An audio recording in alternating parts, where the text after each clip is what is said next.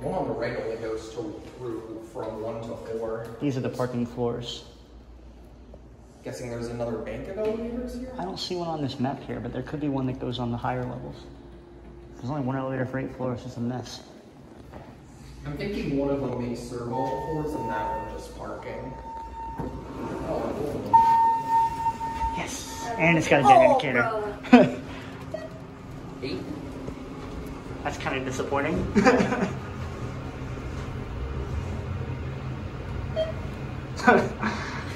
That's kind of pathetic given this thing's literally brand new.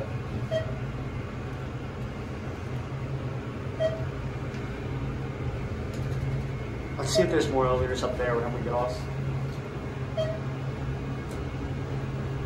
I mean, it's very smooth. It is. Okay. Yep, there's more. Alright, let's swap banks. Yeah, let's send it down. No service cars here. There could be, because I'm pretty sure there's some doubles and some service.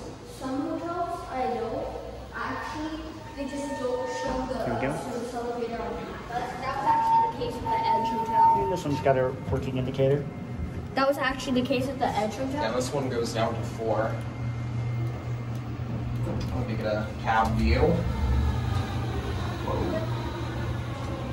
Cabs look a bit old for a hotel this new, if I'm being honest. Yep. Well, they look more like something you'd see from the 90s or 2000s, but this is still nice though. This is such a weird elevator setup here. Yeah, very weird. One serves all the floors, one serves only the parking floors, and then you got Two of them serve only the non-parking floors. floors, yeah. Yes, very Let's see over here. And then we can go switch cars and go down to 1. That'd be funny.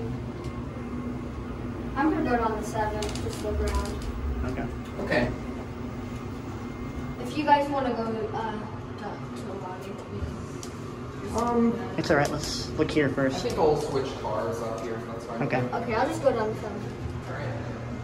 I do love me my evolutions, but I wish the indicators was working on all these. This one's loud. You hear that? Oh. Alright, let's get off here. Alright. There it goes. And That'll be it for my video.